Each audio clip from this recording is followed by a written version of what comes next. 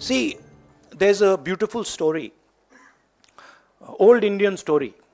There was a king, very nasty king, and he was attacking everybody, stealing from everybody. Everybody was disturbed.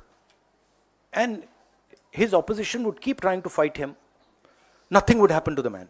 They'd keep attacking, keep attacking, keep attacking. They're very confused. Why is nothing happening to this man? What is going on? And this went on for a couple of years, and then after some time, there was this wise man who used to do dhyan outside. And so they went to him and they said, what is going on? We keep attacking this man. Every day we attack this man, nothing happens to this man. And the gentleman said, look, the reason is that this man's soul is actually somewhere else. The frame, the image is of the king. But jo iski atma hai, the soul is somewhere else.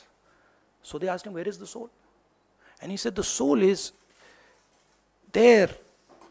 In a village in the corner, if you go, there's a little cage, and inside that cage, there is a parrot.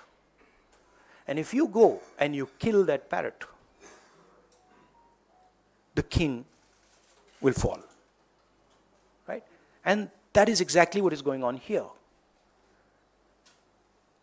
Mr. Narendra Modi's soul is Mr. Adani. Right? And no matter how much we attack Mr. Narendra Modi, it doesn't have an effect. Because the soul is somewhere else. And now we've understood this.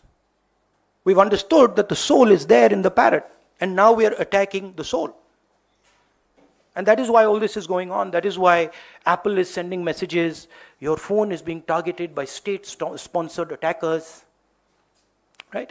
I used to think that, there's a ranking. People say, press people say, number 1, number 2. Number 1, Mr. Modi. Number 2, Mr. Amit Shah. And actually, the ranking is slightly different. It's number 1, Mr. Adani.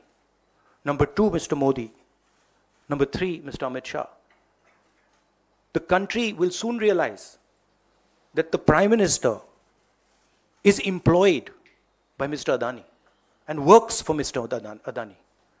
Right? The examples of this are clear. Bombay Airport that is owned by somebody else. State-sponsored agencies attack the owner. He surrenders the airport to Mr. Adani. Mr. Adani is over-invoicing coal from Australia. It leaves Australia, it arrives in India, the prices doubled. No inquiry. Nothing. No ED, no CBI, nothing. Who's paying for it? When we are using electricity, poor people of this country using electricity, we're giving Adani tax. We're going in the railways, we're giving Adani tax. So it's very clear what is going on. Right? The wealth of the Indian people is being stolen from them. They are being divided. They are being made to hate each other. And while they are angry, they are disturbed, they are upset, Mr. Adani is basically taking over everything in this country. He owns most of the channels that are, whose cameras these? Most of these cameras, I don't know which ones, but half of them at least are owned by Mr. Adani. So, hello. Hello, Mr. Adani.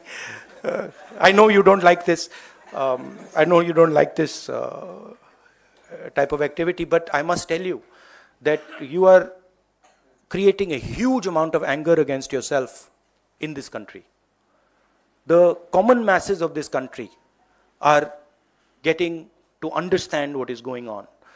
And it's my duty as a politician, as an opposition politician, to tell the truth about what is happening in India.